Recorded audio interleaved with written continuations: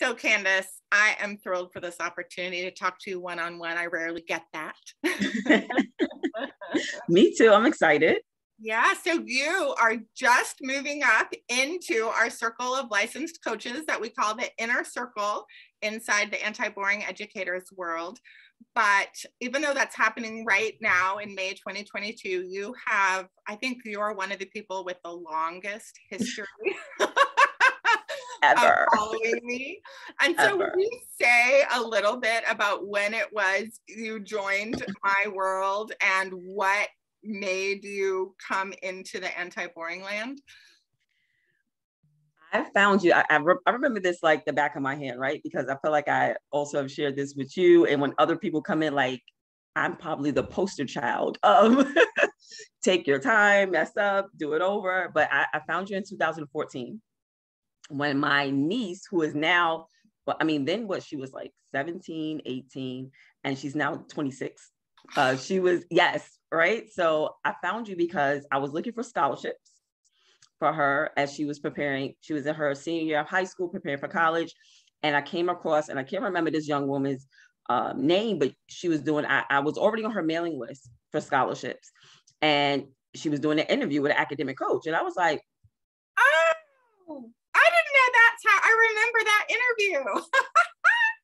Yep. That was the first time I saw you. So when I saw an academic coach, I was just like, why it piqued my interest so much is because I didn't want to be a teacher because I went to school for accounting, right? I like numbers and concepts and things like that. But I had an approach to how my children were learning and the habits I was building in them that everyone always took notice to it. Like their after school programs were like, we'll always say things like, we went to the library today. Your kids were the only kids who knew how to use an encyclopedia. They were the only ones who knew how to use a dictionary effectively because I taught them all these little things. So when I saw an academic coach, I was just like, why does that feel like I should really, really watch this interview? I watched the interview and I was just like, that's exactly what I do. This is what I do. I had never saw the title before. I had never seen one before, but it was like the first time I saw myself. And then I remember at that time I sent it to my husband and he was like, oh my gosh, that's you. Right? Because that's how I was with my kids. And even when I met him, and he saw the way I would do stuff with the kids and things like that. He was always like, you're really organized and things like that. So it was the first time I had even saw what an academic coach was. And then I started looking on your website, right? Always looking at your stuff. And then I emailed you and said, do you train people to become academic coaches? And then you let me know that a lot of people have already inquired. You were already on that road to kind of building something. So I'm literally probably one of the first people to come in and never finish and then start again and stuff like that. But that's how I found you and how we first connected. Yeah, and we had several phone calls, like a year or two would go by and I would hear nothing from you. And then you would, Yep. And then you would duck in and slowly you've taken the art of inspiring students and launched your biz. And now you've been officially in the actual Rock Your Biz training program and now moving up to the licensed coaches for the last little over a year. Yes. Yep. Yeah. So tell us a little bit about the business that you're trying to create, because it's you've got your own special Candace twist on how you're working with students. So tell us a little bit. So my business has the academic coaching concept as well as college planning for families, right? Because that was actually what I was doing. So what I noticed, even for my niece and family members, when I would kind of work with them, I was a first generation graduate, right? So there was no blueprint for me. Nobody knew what they were doing. I was just really ambitious. And my dad would always say, I didn't have no money to give you. Me and your mother didn't have any money. We didn't have any degree. We didn't have any training. We didn't have nothing to give you but encouragement. So when I even made my business, it's called Be Encouraged, LLC, right? And that's where that came from, because he said, we didn't have anything. He said, Ken, you always had an idea. You were always like the one that just kind of like, there was nobody in my neighborhood talking about going to college. But at the time, there was a show called A Different World, which was a spinoff of The Cosby Show. And my sister went to Howard Homecoming. So I just was like, oh, Hillman is Howard. Oh, that's what it is. Right. Is So your for sister me, older than you too? yes, my oldest Okay. sister, right? So I had two oldest sisters. The oldest one, which was like, we have an 8-year gap. Oh, wow. So you really did. I mean, I'm of the generation of a different world as well. And so you were watching that while she was going through college. No, she didn't go to college. She just went to homecoming. That's it. Like and that's the thing. No one ever went to college, but one year she went to Howard homecoming, and her friends were in the living room talking about it. And I'm the little sister. I'm always in everyone's business, right? I'm the baby. I'm in everybody's business when someone's over. So I'm in the living room, like listening to all the stories, and this one got robbed, and this person performed at the concert, and they bought me back a shirt. And it had all the HBCUs, which are historically Black colleges and universities, all over them.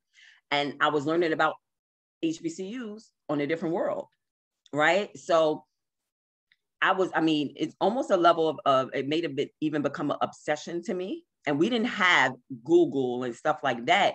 So I literally, I think is what my bishop at the time at the church I was attending, he was actually Bill Cosby's cousin.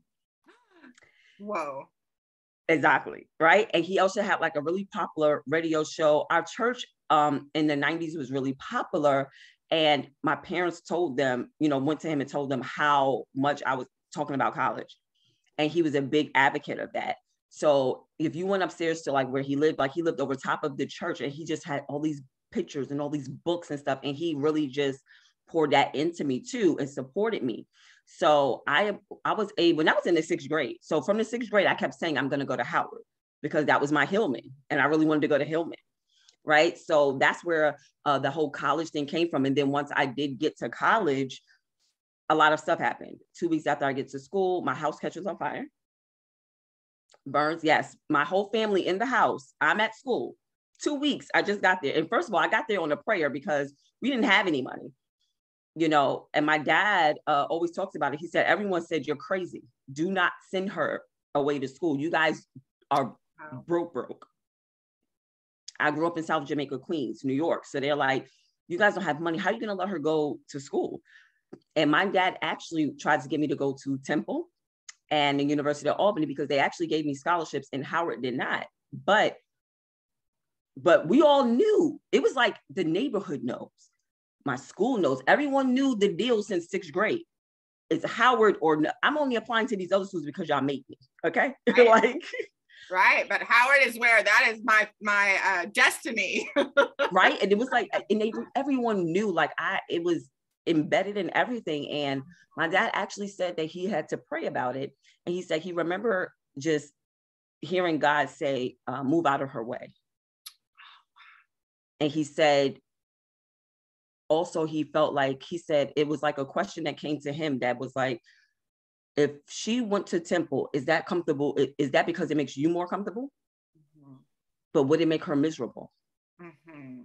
And my dad was like, then after that, he said, I gave a speech. I had to give a speech or something in church speaking about like what I was about to do and stuff like that. And then there was a scripture, Philippians 4:13. I said, like, I can do all things through Christ who strengthens me. And my father was like, that was almost like it just hit him so hard. Like, I can't stop her. Like, if I send her there, she'll probably figure out a way to get out. Right. Like, he's like, I can't stop her. So, we got there again. So my house catches on fire. Okay. Before you tell more about that, I just want to pinpoint for the listeners.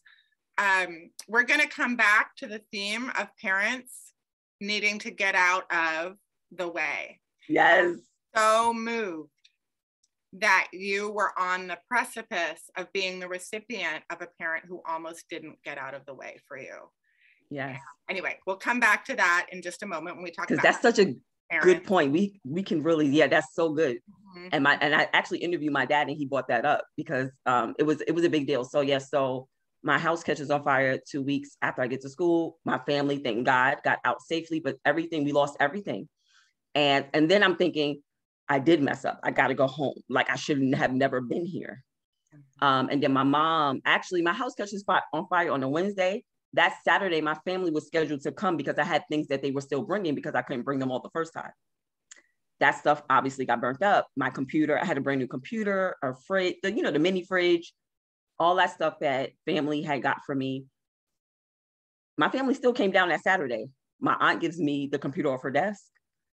They find a way to, someone else gives me a mini fridge to replace it. And my family came down there, and the clothes that was given to them from the Salvation Army. And they went back home after that weekend. My mother said, "You're staying."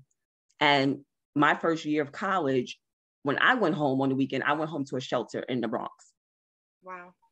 And then at the end of that year, we actually did move into our first home. But then my sophomore year, I got pregnant. Right now, I'm a teen mom, and it was.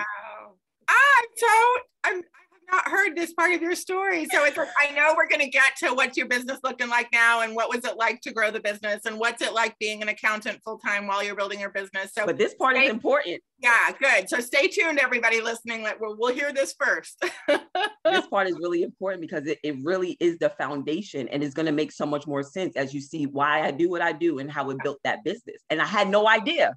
Yeah. And I think that my dad says it all the time. He said, "I can see now everything."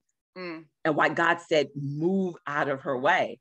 Right. So I become a teen mom. I try to come home and tell my mom, like, I actually kept it from them for a number of months, which was easy to do. I was skinny. I wore big clothes. I was embarrassed. I was also ashamed because I was on a pedestal.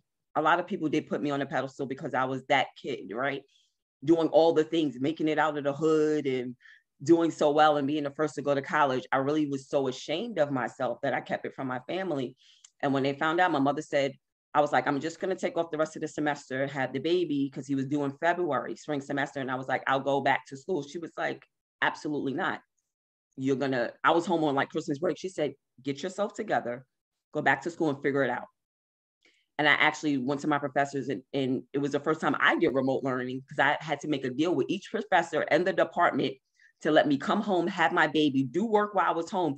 And literally, I was only home for 3 weeks, and I had to leave him and come back and finish the semester. And then after that summer, he came back to live on campus with me for my last 2 years. Now, why that's important is because since I stepped on Howard's campus, everyone kept trying to figure out how was I still there. Right. And I got a job in financial aid. Oh, wow. Wow. My last 2 years. I mean, when I filed the paper, I went into the filing room with a Post-it and a pen, because when I was filing people's award letters, I was writing down the scholarships they had because I wanted to figure out how they were there. I found out so much information working in financial aid. I was friends with everybody in financial aid. I just really, really soaked up everything in there. I found out about endowment funds, all these things. Like, even when I found something out, it was like rotary phones. I called my friends like, "Y'all need to come down here to financial aid today because you can apply for an endowment scholarship." And that year we all got scholarships. And when I left school, it was just like a magnet. People were just coming to me like, "How did you do it? How did you do it?" So for years, I was helping people, giving them all the information I knew until a day I find out about an academic coach. And that whole thing started to come together. But the coaching, what I noticed is that a lot of the students I was helping didn't have certain skills that I was teaching my kids to prepare them to be better students in high school so that the college process would be easier. And that's how I started trying to bring the two together when I found like, okay, I love college planning, but I also see what I'm doing with my kids. And then I'm like, wait a minute, the two go together. And that's what really brought it about when I was trying to, and that's why for years, even when I met you, I didn't really know how to do both. I was always trying to I thought I was going to have to let one go or do it separately. So it took me some time to really figure out how I was going to do both and do it in a way that was going to actually be profitable. And so you're still working full-time as an accountant for right now, though you and I have had a number of discussions where I'm pushing you, but I know taking care of your family is very important. But what are you learning about both how to pull those two sides, the college planning and the academic coaching together? What are you learning about that? And what are you learning about how to do all that while you're keeping a family going and working a full-time job? Oh my gosh, I felt like it was so in the beginning, I did, of course, I didn't know what I was doing, right? Right. And then it was like the more, and I wasn't even doing your program when I signed up, it wasn't perfect because I also still had fear.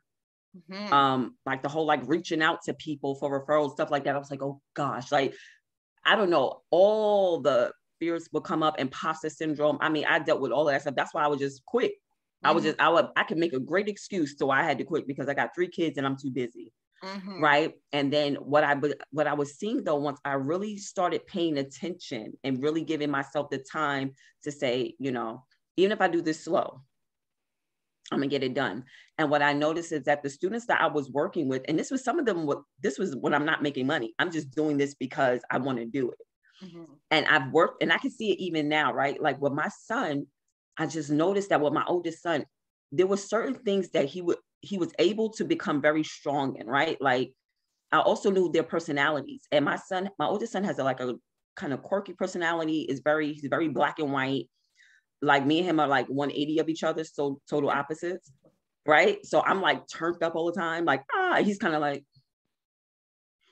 yeah. And then I also knew I also paid attention to how certain teachers received him. Some didn't get him, but the ones that did, he just excelled in those classes. So what I noticed that I was giving him certain, like we had a study routine. I understood how he studied. And that's something that you really enlightened me. And I was like, oh my gosh, I knew I wasn't crazy. Everybody cannot study the same. Everyone does not learn the same. And once I saw that he was doing those things, when he got to high school, he had his challenges, but there were certain things embedded in him and certain habits that made certain things easier. Because when he got to college, you know, his first semester, he got a 4.0. Right. I remember, it's so funny. I remember you celebrating that so much. Yeah, and it didn't feel like he still, again, had his challenges, because I remember midterms, he had like 2 B's, 3 B's and a C. And all I said was like, okay, what do we need to do? Right? Revisit, let's do these things. And then again, the things work. Even for my niece is like one of the first test subjects. And because my sister, she was in middle school when my sister passed away. And it was very hard on her. So high school was tough.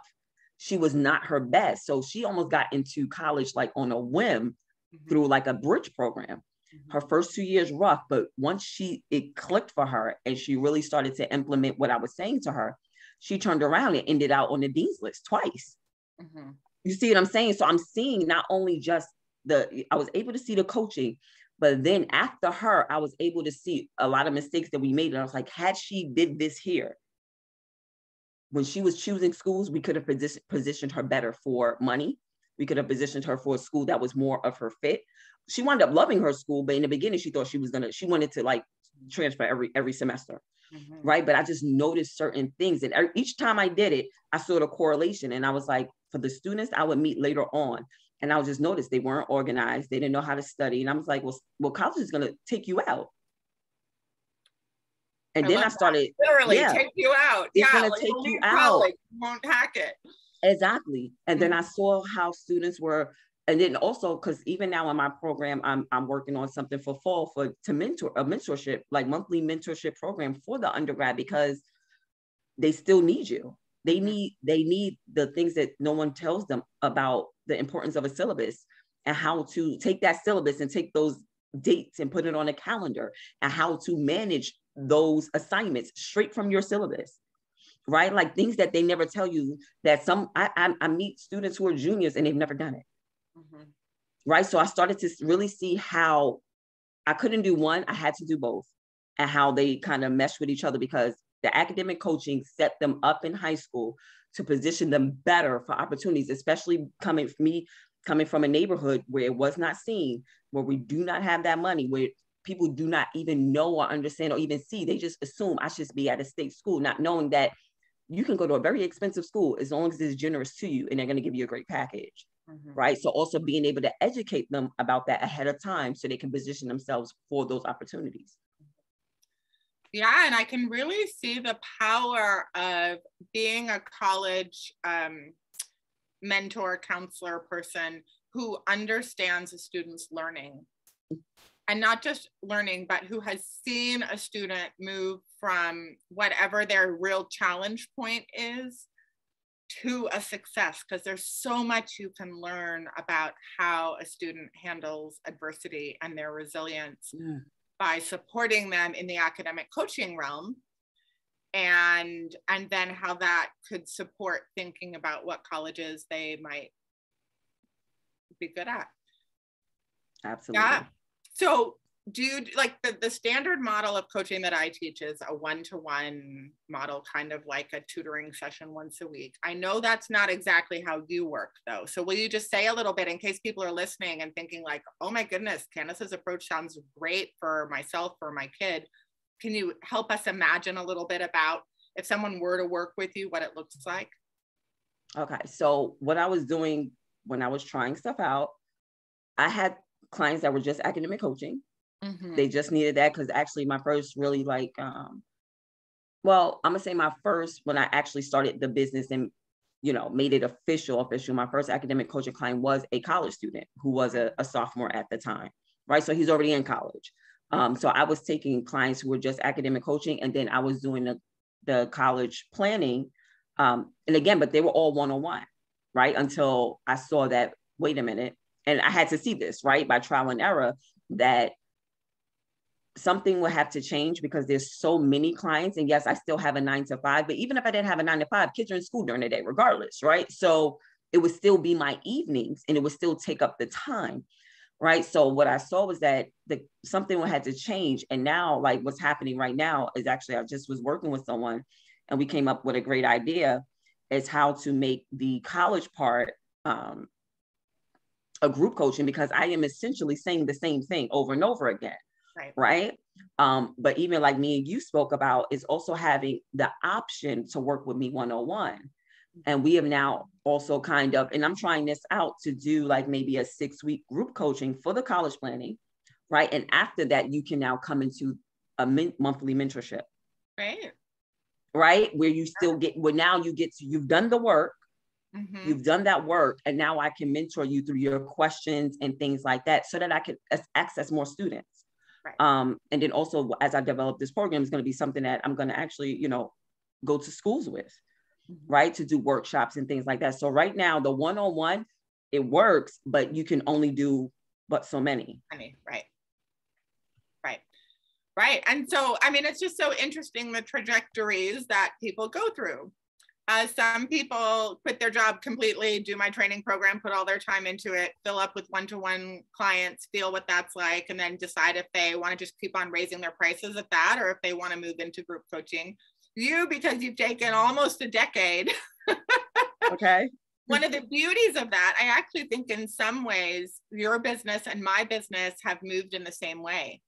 Because it's taken me a long time to land on the Anti-Boring Educators Club and on the Rock Your Coaching track and the Rock Your Biz track. And it just takes time sometimes to try to iterate, to try a little bit. People ask you for something, you try it, you work it out. Something works, something doesn't, you try another little one. Yeah. And slowly over time tweak into what it needs to look like. That's not everybody's pathway, but it seems to be your pathway. And it was definitely my pathway. Yeah, absolutely. And it was just like, after being able to see me actually do it so consistently over like last school year, like during COVID, it was a little bit, then 2021, it got more. Than we hit like the end of 2021. And it was just like, okay, I have to figure something out, because now it's just, I can't use all my evening time in that way. And it, of course, it's just going to overwhelm me, and then I'm not going to want to do it, which and I love to do it. So I had to figure out a way to not also, I didn't want to make it evergreen. The program, I needed some kind of contact, because that's where I thrive, is one-to-one, because I can get students, right? I'm that person that kind of can see who they are too, outside of grades and things like that. And I can look at a student, like I have a student now, and she's, you know, she's a sophomore, but she wants to go to a small school. She wants it to be faith-based, and she really wants to study architecture, but she wants to figure out how to minor in education. And we just started, and she's actually going to study abroad for her junior year. So she has like all of these different things to her. And I finally kind of figured her out, right? Which you don't get someone to really take the time to do, instead of like and nothing against guidance or school counselors, but I know that you may not have the time to really sit with her to really get her to figure out where her niche is and where she really wants to do with it. And we just kind of figured it out. And she's so excited. She was like, I am so excited because I gave her another tool to use when she's looking at schools. And she had her emailing department chairs at colleges, and she got responses. And she was like, wow, see, right. That's what we Megan and I would say on the College Prep podcast, like y'all, young people, use your youth. If you reach out directly to adults, we are not used to this, and our hearts will like glow and want to support you. What a beautiful thing to suggest to her and to have her actually follow through with. I mean, there was a school, I said, I want you to pay attention to how the school responded to you, because this lets you know that they were so eager to give you information. I mean, they gave her examples like, you should try looking at this YouTube and this person, because they could also give you some inspiration. They didn't give you a blanket answer, right? They did a little research for you. Right. And that's what schools usually pay attention to, because if they were generous with that information, they may also be generous with their funds. Yes. Yes. Oh, so much juice here, and we need to be wrapping up shortly. And there are a few more topics I want to talk about. And just bookmark for you and I to talk offline. It suddenly occurred to me you would be a good person to. I need interns. And interns who are interested in either education or marketing or whatever, but I would like to have every year a small team of college age interns who I write really good recommendations. I'm a really good mentor. They could be serving me. I could be serving them. And you might have some ideas of how to write people my way. So we'll talk about that offline. So if there are some people watching this video who are considering coming into the Rock Your Biz training, but who have full-time jobs and are going to have to stay in their full-time job, what's one tip? I know there are probably lots of tips, and I know you probably did it wrong as much as you did it right, because that's just the way time management is. But what's one thing you might tell them to consider? I would tell them to consider, because what's going to probably happen is that you're just going to feel busy. It's going to be very easy to be busy and say, I don't have time to do this. But what I want you to do is just make sure you show up to the community calls.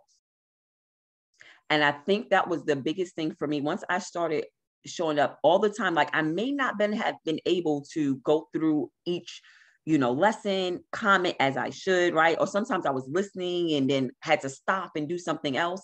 But when I showed up to those community calls, it was also the drive that I needed. And I would get inspired because I kept hearing what everyone else was doing, right? And guess what? I wasn't the only one struggling. And I think that was so key. It was just hearing what they were doing with students, hearing what they were experiencing, hearing the highs, the lows, the joys, the wins, and really it's like staying around the fire. That's what it is. Even when your 9 to 5 starts to overwhelm you, your life starts lifing, right?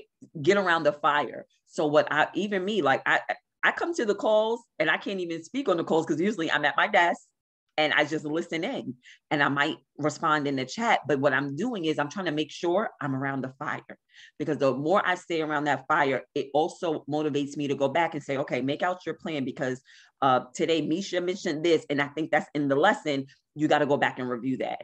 And I might not go through the whole thing, but I'll go right back for that and listen. Like this week, Gretchen, I was listening to, what was the student? Is her name Olivia?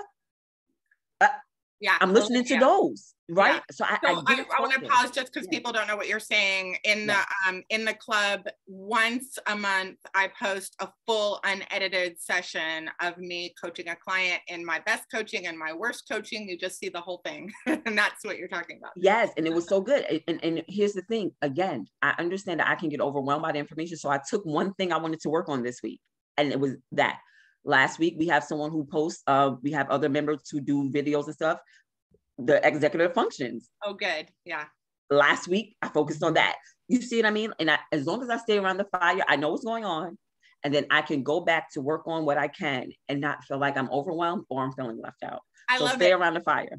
Yeah. And it's not like you're not getting in the fire, right? You get burned if you tried to get in the fire. So there's too much. There's so much in my world. When you come in, you just get the fire hose of Gretchen. Fire hose, different analogy. but yeah, pick the one thing that's going to warm your hands, pick the one edge of the fire and be at that edge of the fire. I love it. I love it.